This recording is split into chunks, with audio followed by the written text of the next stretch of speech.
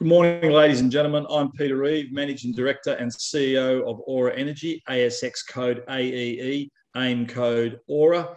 Today, we released an update on the zero-emission Tiris uranium project in Mauritania.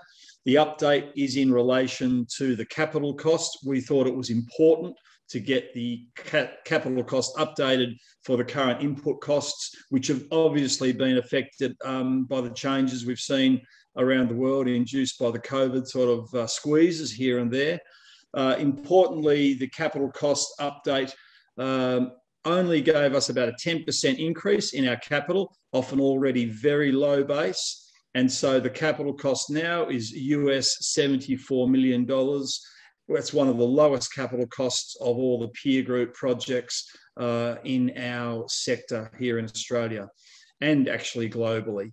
Aura is probably the only company that I can think of at the moment that has done an update for its capital costs in the current environment. So I think that's important. For us, success is where preparation meets opportunity. So we want to be in a very good position when we come to financing this project. With the positive push we've got in the uranium price, that could occur anytime soon. So that's an important update. And it should give confidence to the shareholders that we are in a very good position to push the development button very quickly.